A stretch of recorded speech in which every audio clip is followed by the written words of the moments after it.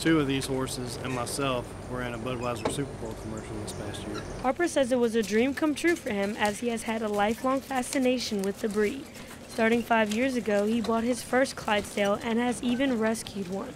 Out of the 4 horses, two of these horses did not know how to pull anything. Harper trained them and in turn increased their value. Clydesdale horses that work in a hitch and a parade season are worth over $30,000. This team of horses eats 800 pounds of feed and 18 bales of hay each week, which helps them pull a record breaker. Harper and his brother built what is known as the largest hitch wagon in America.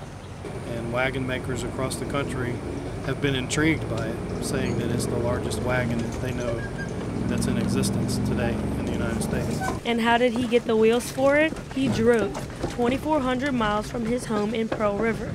The wagon is over 10 feet tall, almost 7 feet wide, and has to be carried on a special trailer to meet DOT regulations. When Harper is not driving a car, he's driving the wagon.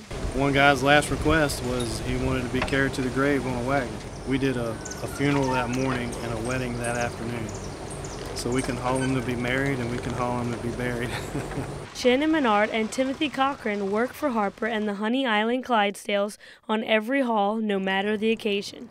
And Menard's favorite horse? Alexis, because she's so sweet and she's real easy to work with.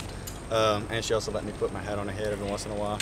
The people of Louisiana and Mississippi are fortunate to have these unique animals servicing their events in the Deep South as they normally live in cold weather climates. For North Shore News, I'm Maria Goddard.